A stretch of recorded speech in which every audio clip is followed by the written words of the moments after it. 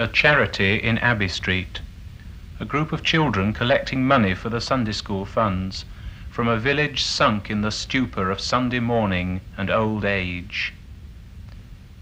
A village largely built between 1840 and 1880 to house the people who came to the valley to work in the mines and furnaces of the Silverdale Company, people who came from the nearby country villages such as Betley, Balterly, Barthomley, from older decaying industrial centres such as Church Lawton, and from Ireland, which was in the grip of the potato famine.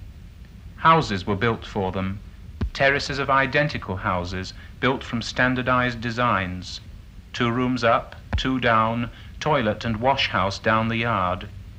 For uniformity was a virtue in this Victorian England.